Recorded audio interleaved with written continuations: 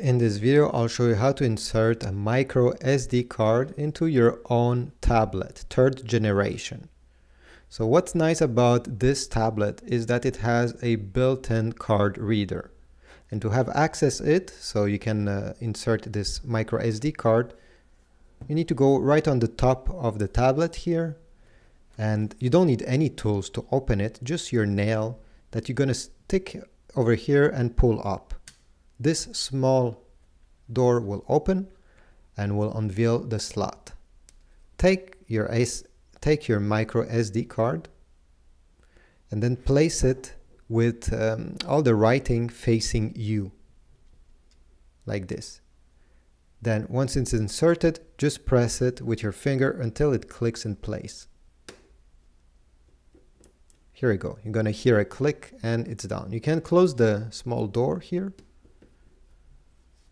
Open your tablet.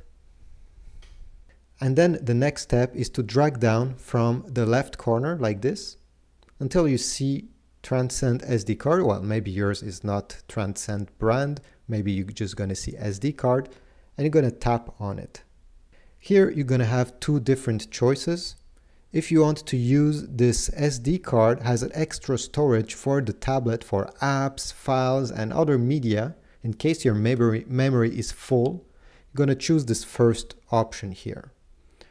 If you just want to use this memory card as a portable storage to transfer files like pictures or other videos from your computer, let's say, well, you're going to tap over here. You can also choose to not set up this card by clicking set up later, and I'll choose this.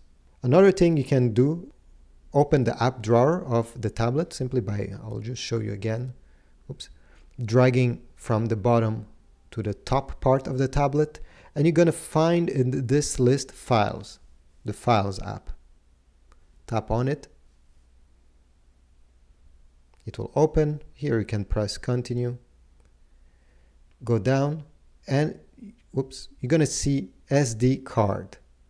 Tap on it and it will show everything that is on this SD card. So every folders, as you can see here, in my case, I don't have much, but if you tap on a folder, you're going to see every files and then you can watch them. That's all. You can move other files, you can go back, or you can simply take the card away. You just need to press on it once, so it clicks back. It will stick out, just pinch it and take it out, close the door, and you are done. So I hope this tutorial was useful. If so, please leave a like, comment down below, and I'll see you in the next video.